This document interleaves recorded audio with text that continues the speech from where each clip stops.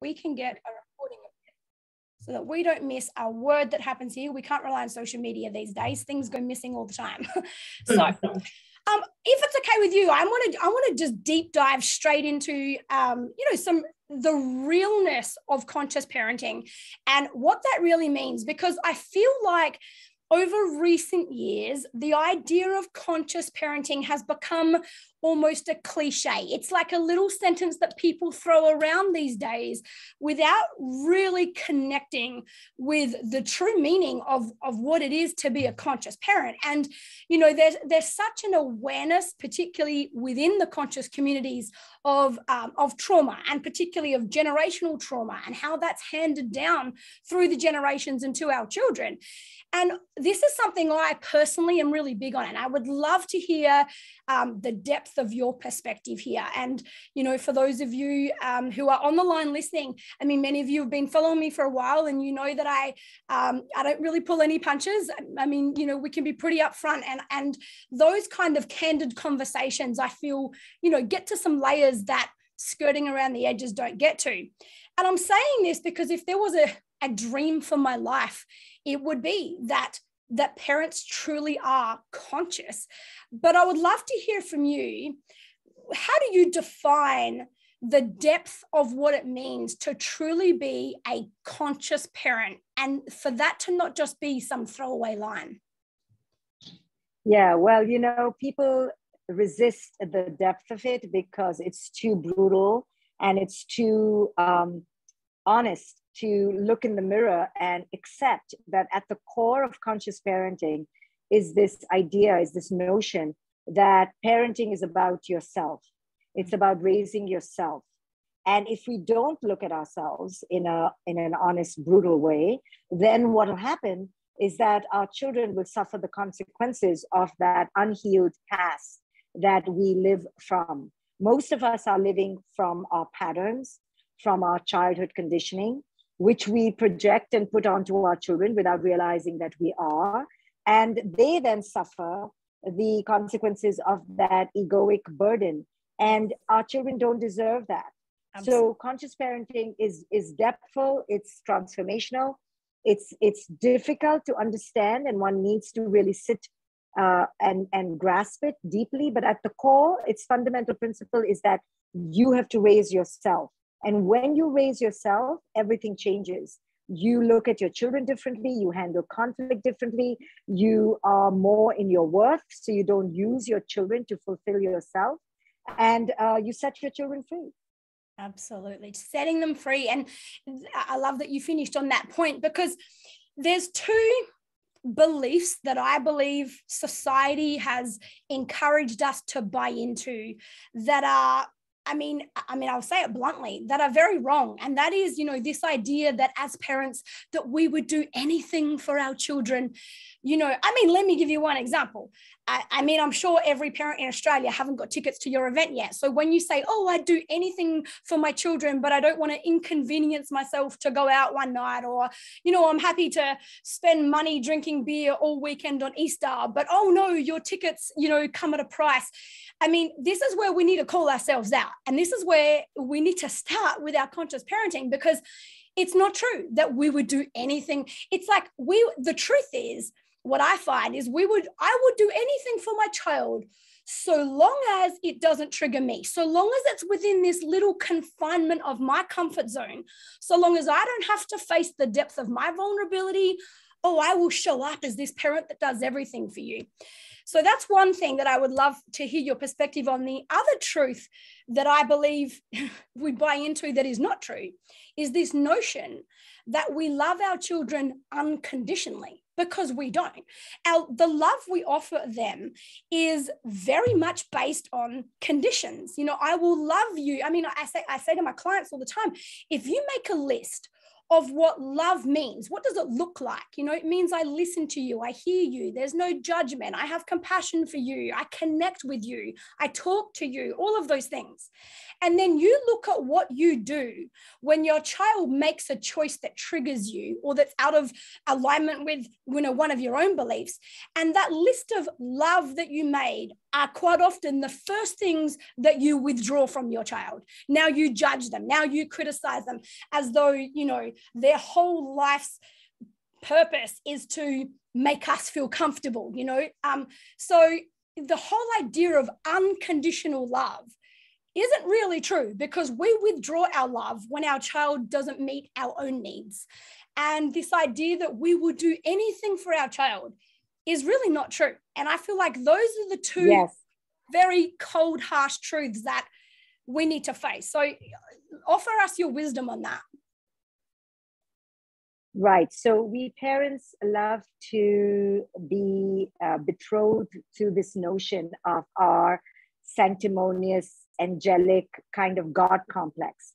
You know, so we think, oh, we would do anything for our kids. So everything we do is out of love, because we have been sold this lie that we are these infallible, superior creatures who have only the best intentions, and our love is unconditional and untainted with our egoic agenda. So when I first began telling parents that this is not true, that this is a lie, they were very upset with me. And I'm sure right now it may trigger a lot of people, and they may be like, what do you mean? I unconditionally love my children. And the reason why it's important to understand that we don't unconditionally love them is not to be shamed, not to be blamed, and not to feel unworthy. Is to just understand that this is the power of our egoic expectations. We love our children so much as long as they fulfill our egoic expectations. And when they don't, we will withdraw our love, as Holly said. And that's difficult to see, because then we've told ourselves another lie, that even when we're withdrawing our love, it's because we unconditionally love them, right? So we always have some excuse to continue to unleash our egoic agenda, because it's so difficult to be honest with ourselves and say, you know what? The reason I wanted my kid to learn ballet is because I like ballet dancers. Or the reason I wanted my kid to learn a language is because I wanted to always learn a foreign language. It's really hard to own that, because we as parents have been told that, hey, everything you do is for the love of your children. So we don't examine it. But conscious parents examine it. Conscious parents go deep inside and go, okay, what is my agenda here? Would I really do anything for my kids? What does that really mean? And actually, we should be honest with ourselves. No, I will not do everything for my kids. That's unhealthy. Yes. We shouldn't do everything for our kids. So let's get rid of that idea. And then the other idea about unconditional love, we can say something like, you know, I aspire for unconditional love, but it's really hard. It's really hard because I want to own my kid. I want to possess my kid. I want to control my kid. So while I aspire to unconditional love, the honest truth is I don't think I unconditionally love anyone, including myself. Absolutely. And that's just the truth of it. No one says it like you do, Dr. Shefali. And, you know, I do want to use that as a segue into talking about your upcoming tour, because, you know, something that if there's something that I believe I've done well in my life that my mentors, you know, drummed into me back in my 20s. I was actually mentored for a little while by a multi-billionaire, and he said to me, Holly, nothing, no amount of reading, no amount of listening, no amount of watching videos, nothing you can do in your life will ever make up for you putting yourself in the right environment. And he talked about how, you know, I am the seed, and my ability to express my full potential does not lie in what's contained in my seed, but it lies in my ability to place myself in the environment that can help to germinate my seed and bring that to life. And the reason I want to hone in on this, I experience it too with, you know, my own parenting events and online programs or whatever, and retreats where, you know, people will follow me for a long time. They'll watch a lot of my video. They'll reach out with the most deeply heartfelt, beautiful messages of true gratitude for, you know, how something I might have offered them has changed them. And I'm sure you get millions of them too. But when it comes to that parents, I'm calling you all out here. We're not here having a cute little comfortable chat tonight. We're talking consciousness, and consciousness is almost never comfortable. So, if this isn't right for you, you're welcome to leave the call. But I'm calling you forward, because here we are, all of us. Oh, I love Dr. Shefali. Oh, I followed her for years. Oh, isn't she just this, magical woman that's entered our lives through the universe, placing her in our path? And here we are on the other side of the planet. She's flying into our country. And I feel embarrassed that there are still seats left in any of your arenas, Dr. Shefali. I am like, what the hell are Australians doing? Oh, yes, parenting it means the world to me. Like, we've all just come through the two hardest years of our lives, and no one has taken it harder than our children, because not only have their entire school environment changed, but their home environment has changed, because the vibration and frequency of their parents has changed. We haven't had space for our children emotionally because of what life has done to us personally over the last 2 years, and they feel that, and they've isolated themselves so much in their bedrooms trying to cope with what life has done through the pandemic. And here we are with an opportunity where all the borders are open, where there's no restrictions, where our kids we've got the highest suicide rates that have ever been seen in history. And here we are saying, oh, I'm not sure if I've got the couple of $100 to organize myself to be in the room with Dr. Shefali. There's no video you can watch that will make up for the energy that you feel when you are sitting in front of her. So what do you have to offer on that regards, Dr. Shefali? Because, I know there are parents that are sitting on the line tonight that have probably been thinking about booking and haven't yet. And maybe this is their message. But if there was one thing that I could stress, in alignment with my own life purpose, that somehow I make a difference to a family, that doesn't mean the difference comes from me. What I would love is that this call made every person book a ticket and sit in front of you and truly receive what you have to offer. And I feel sad for the children whose parents won't do that. And then they call themselves conscious parents. And that's not criticism. It's just a reality. Yeah, I think if you are a parent right now and you have ever struggled with your kid, which is every parent, or have always desired to grow more in your life or be more empowered as a woman, as a mother especially, then coming to an event is not just a visit to a store. It's not just a movie ticket or a vacation. It is investing in your life.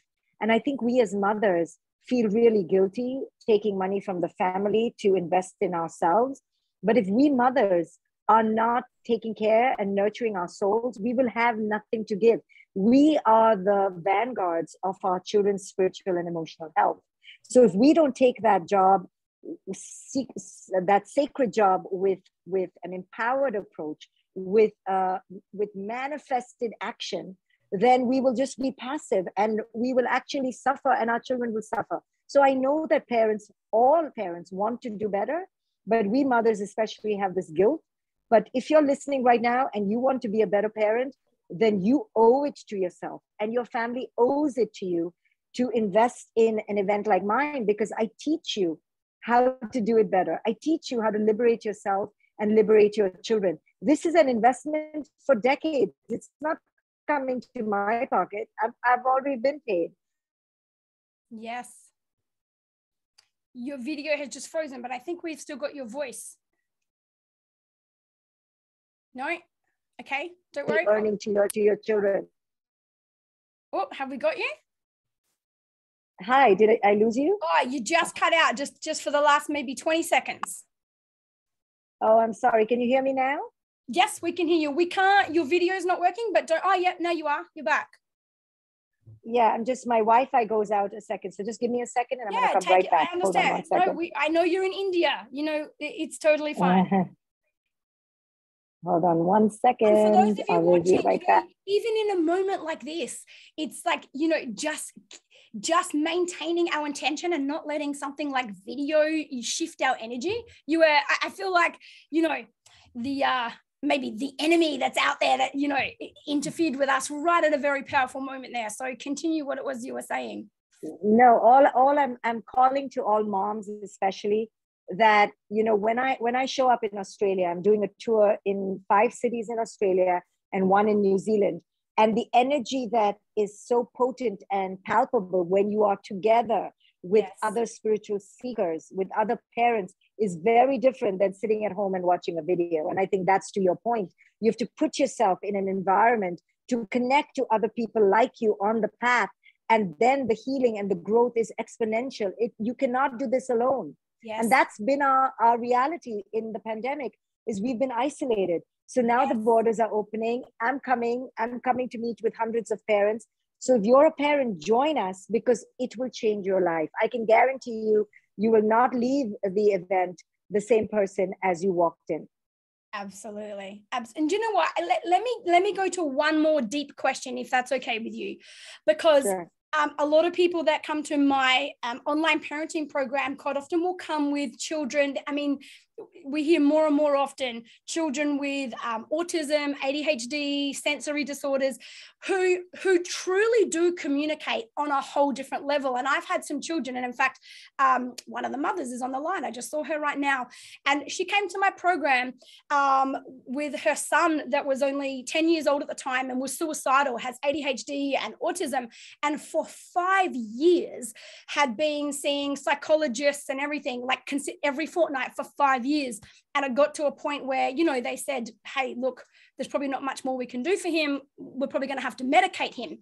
And that's where she looked for more answers. And, you know, we crossed paths that night, and, you know, she became in the program. And 6 weeks later, this child came to life. Like, I'm talking, he went from looking like he didn't exist inside himself to being full of life, loving himself, and, you know, all that. And the reason I'm saying that is because a lot of what I would teach is about soul work, like not working on a child's mind all the time, not finding new ways to manipulate them mentally to get them to listen to you, but truly coming back to a place where, you know, you parent your child through a filter of connection, not control. And you were talking about, you know, the collective consciousness and the power of, you know, everyone coming together, spiritual seekers. And I say this because a lot of these parents that come with, you know, children who are on the spectrum, I mean, we have some very real, vulnerable conversations in my group, and they will open so honestly and say, if I was to be really honest, I feel like I don't even like my child. Like, I know I love them, but it hurts my heart to feel like I hate them sometimes. Like, I don't even know what I like about them. They're just an inconvenience. They ruin my life. I can't do anything. I'm just a failure, you know, on every level. So what can you offer for parents, whether they're at the point where they're willing to admit that or not, but who if they were so real with themselves could admit, there's a big part of me that actually feels like I barely even like my child. Like, I struggle that much. And it's beyond behavior. Like, we're talking an energy connection now. What would you have to offer to those parents, and what's the journey behind that parent-child relationship? Well, I think for that parent, and that's not typical only for children who are on the spectrum. Correct. For most parents who experience a dissonance with their children, what's coming up is that their fantasy is not coming true. Right. They are feeling like failures because they expected to feel like successes. They thought that when they have a kid, they're going to feel good about themselves. It's going to check a box on their list. Then when you get a kid who's got chronic health issues or on the spectrum or whatever, they're not really that extraordinary, you feel like it's a personal attack on you. Mm-hmm. So what we do in conscious parenting is we teach parents that this is not about you. You are not here to get glory through your child. You are not here to be the perfect parent. But you see, the setup is that we thought we would be the perfect parent. We thought we would get glory. So it's really a tough job. It's a really, you know, no one told me it was nonstop. I didn't think about it being a lifelong job. I didn't think about it being a 365, 24/7 kind of job. No one really tells us that parenting that way. What the parent needs to come to terms with is that they need to understand that this is going to be hard. There is no A+ grade, there is no trophy, and there's no perfection. So let go. Don't resist the reality of the hardship. Accept it. And the minute you accept it, you can begin to change it. You can begin to improve it. But the reason that parents say they don't like their kid more than, you know, the average parent would say, is because their expectations, their fantasies, none of it is coming true. And they've identified their worth as being a parent. So if they could disidentify their worth and say, and if they could say to themselves, oh, did I lose you again? We can hear you. Your video has stopped, but your voice is perfect. Okay, sweetie. So if the video comes back, it comes back. So we just flow with it. Fine. So you see, as parents, we've identified our worth as being a good parent. So when the kid makes us feel unworthy, we feel like we have failed. And that's what is the hard part about having challenging situations with our children. That is profound. I see that completely. It's like we lose our whole identity in what hasn't happened because of what we had built a fantasy would happen. So it's not even that we don't like the child. It's almost like we're in a grieving process for what we feel like we have lost. Yes, exactly. It's the expectations we came with that have not been, you know, that have not manifested. And that's devastating to us. So adjusting to the reality of who our children are versus who we wanted them to be, that is half the battle. Right. And our children can't live authentic lives until we are in a position where we can hold a space for whatever that journey may be, right? Yes, exactly. So this is what this work teaches us, is how to become authentic with ourselves, so that when we become authentic with ourselves, we will free our children to live in their authentic truth. That is profound. That is just profound. Dr. Shefali, thank you. I could sit here and talk to you for another 3 hours. I know you've probably got to get some sleep at some point. I know you're catching flights very soon, but I did just want to give everyone one opportunity. We've got like 5 minutes left. If you do have a very specific question, you can put it in the chat box. And also all of the details of Dr. Shefali's events in Australia are being shared in the chat box. If you haven't already seen, by Flourish & Co. Everything you need is there. What I am going to do here, parents, honestly, I want to invite you all, just for this moment, truly, to lean in to your own vulnerability. And I want you to just, put your swords down, drop your guards, and truly open your heart space. Because I'm sure we would all align, which is why we're all here together, on the fact that, for Dr. Shefali to make herself available to us, I'm talking the drop of a hat. I wrote an email to her team yesterday, and it was Easter, a long weekend.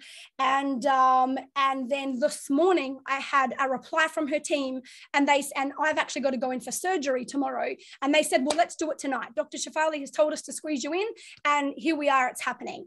And so, we all like to pride ourselves on being people who give back to people who give so much to us. Honestly, just consider for a moment, where those pivotal shifts have occurred in your life and in your parenting and in how you show up as a parent, as a person, as a partner, because of a video you saw of Dr. Shefali's, because of her book you might have read, or because of something you've heard here tonight.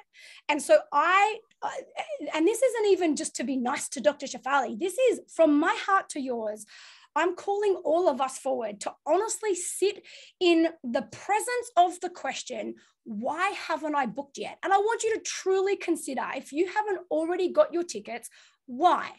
And if it's money, then and like the Australian culture, Dr. Shefali, hopefully you like Aussies just as much when you leave as you do before you get here. But, I'm sure I will. We have a strange culture on a lot of levels. Honestly, we won't bat an eyelid to go down to the pub and drop $100 or, hang out with friends. There's a real Aussie mate culture that we won't think twice about. But when it comes to something that truly and this is to not use these words lightly, but truly has the potential to shift the entire trajectory of our lives and the lives of our children, we sit back and we question it. And, we go into debt for anything else. But, when it's something that's truly aligned with our deepest values, I don't know what it is, but we struggle to make, some cold, hard decisions on it. So I'm calling us all out. Like Dr. Shefali put a time aside for us tonight. And I feel like, as a measure of gratitude, but more just the opportunity to be in your presence, Dr. Shefali. And I know your ability to connect with an audience just through the screen, I can only imagine what it would be like. And I can't wait till you're here in Adelaide, to be in the presence of that environment that you can create and that safety that I know you build in your audiences. I've had friends attend your international events and they've just said the safety is just next level. Like I got to levels of my own vulnerability and layers were just shedding off me because it just felt like everyone was really there together. And, that's just an environment that opens so much for all of us. And it's not something you can get through a screen. And it's not just about getting information. I feel like the world is too full of information. We've got a readily available planet for information. What we need is transformation, but transformation doesn't happen without a frequency or a vibration that can match it. And I know that we will find that inside every room that you are in here in Australia. So I look forward to seeing you on tour. I put my trust in everybody that's on the line that they will be seeing you when you are on tour. And if there was anything you did want to add, I'm going to quickly look at the questions, but if there was anything you wanted to add about your tour, I would love to open up that space for you to share. No, just that I'm so excited. And you're right. There is a transformation that occurs when you're in the presence of others, of sisters and brothers who are walking the path. And that is inestimable. It is the best gift you can give your children, the gift of your presence, the gift of your wholeness, and the gift of your own evolution. So that's what I'm going to teach you. And as you said, I don't know when I will come back. So this is a once in a lifetime opportunity for me and for you to grow together. So I hope I see you there. So amazing. We have a question. I'm actually going to use the one just because I happen to share, maybe the universe had a plan behind this. I happen to share that story about that little boy, and his mum has actually made a comment. She said, how do I disidentify from my worth as a parent? Like my child is completely transformed and I love it, but I still do really hold my parenting as a measure of my worth. This mother is also a school teacher, and she's very aware that her worth is attached. So she's saying, I get that that's what I need to do, but how do I do that? How do I disidentify?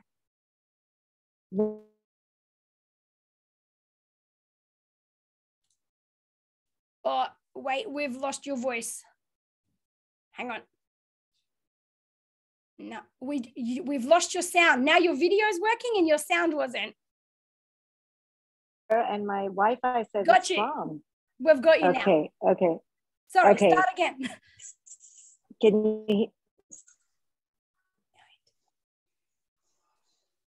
Can you hear me well though? You can Yes. hear me okay? Yes. Oh, no, maybe not. Can you hear? Hold the line, guys. This will be worth. I'm sure a lot of you, I saw a couple of you have asked. I'm right here. I'm right here. We're with you. Can you hear me? Yes, we've got you.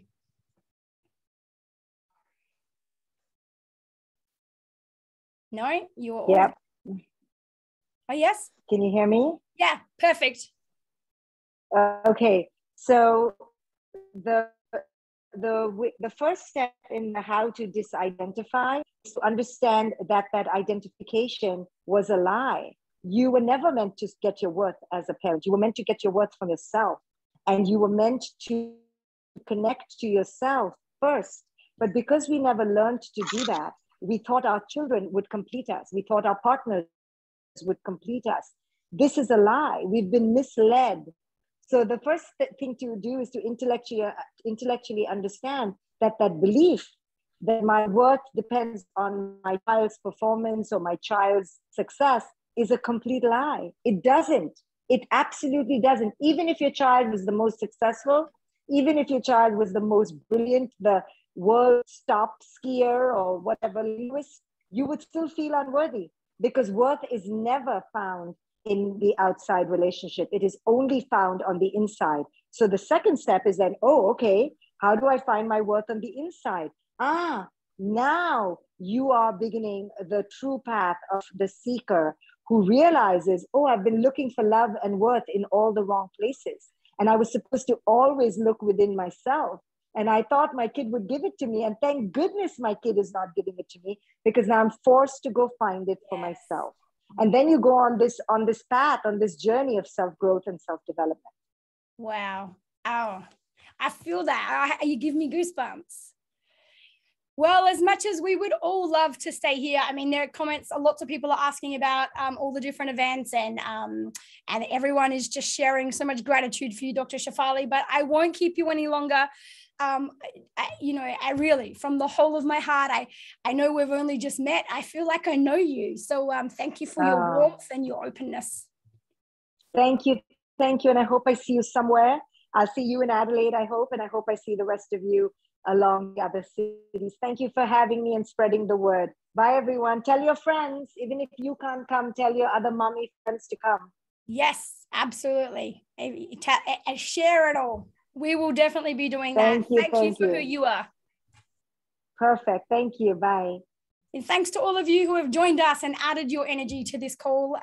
It was absolutely an honor. So this will be on all of our social media platforms right now. So if you do want to watch the replay or share it with somebody, you can.